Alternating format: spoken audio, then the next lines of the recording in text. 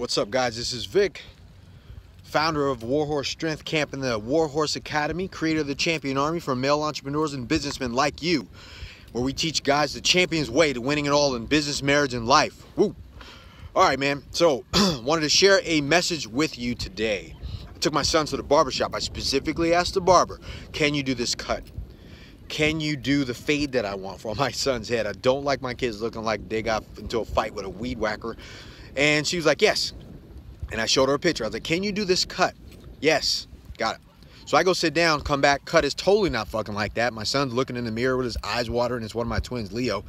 And I asked her, I was like, ma'am, you know what? I asked you specifically, can you do this cut? And she said, yeah, no, it's going to look right. I'm like, there's no way that you're going to make this look right. This is a high and tight. I don't want my kid looking like he has a high and tight, or his hairline's all crooked. It looks like shit. I was like, can you fix this so it still looks halfway decent? Yes. And I was like, you know, unfortunately, you said yes a little while ago. I still need you to fix this. She comes back later. His line's crooked. All this shit's going on with my son's head. And I'm like, man, like, I was boiling. I just wanted to blow up on her. And she was pissed off because I kept sending him back. And I'm like, why are you mad for you screwing up a job that you said you know how to do? And then when I point it out and then send him back so you can fix it, you're mad at me.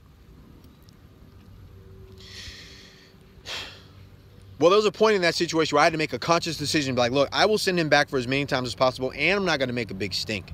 I don't want my son to be subconscious about self-conscious about his hair, about how he feels about himself, because I made a big deal that his hair's jacked up, because he don't know, he's just a kid.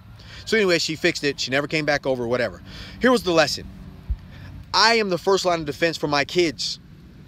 So I sent him back. He got a nice haircut. He looks good. He feels good about himself. He got his lollipop. I was happy about that.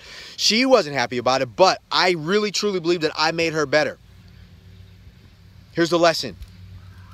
When you are a professional, it's your responsibility to do what you said you were going to do. Sometimes getting it wrong is going to help you go back and get it better. I'll say that again. Sometimes getting it wrong is going to help you go back and get it better. But it's going to take somebody to have the balls enough to actually hold you to the word that you've given people, that you actually know how to do what you said you know how to do. That's how you get better. Screwing it up sometimes going to cause you to need to keep your word, right? And when I took a look at that, I was like, hey, look, in my body, I'm the first line of defense. Nobody's going to wake me up to train. Nobody's going to wake me up to do what's required so I can be powerful every day, so I can show up every day, so I can do what I want to do physically. In my business, nobody's going to market for me. Nobody's going to do what's required of me. So even when I'm not good, if I do it wrong, I'm willing to do it better. I'm the first line of defense for my business, for the money that we make, to be able to serve the purpose that I've driven forward in my life for the men that I'm called to lead. Where's that for you?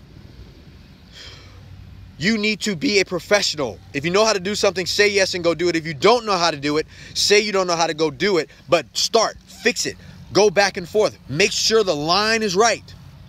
And in the end, even if it takes somebody to tell you, hey, look, man, it's still screwed up, go back and do it again. Hey, look, man, it's screwed up, go back and do it again. Eventually you get it right. Don't be pissed off. That person fucking helped you.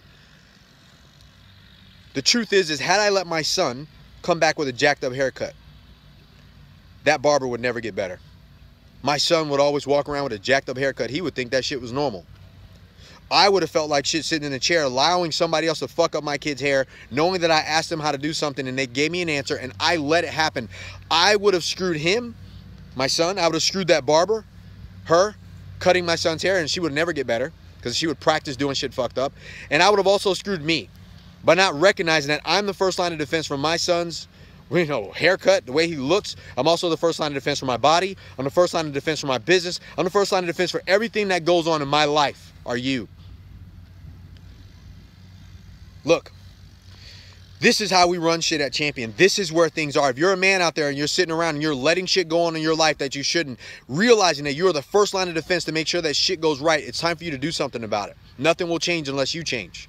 Maybe you need somebody in your life to point out the crooked lines so you can go back and fix them so you finally get shit straight.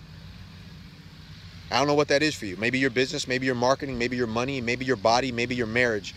One of those things might be crooked. It's time for you to fix them. It's time for you to own up. It's time for you to get people in your circle that will hold you accountable to those things so you can go back and fix them. It's time for you to step up and be a champion for those people in your life. That starts with you.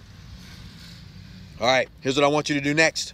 Go to championarmy.com, watch that video, fill out the application. Let's set up some time for you and I to talk, and I want you to come down and have this champion experience with us at the academy with us at Warhorse.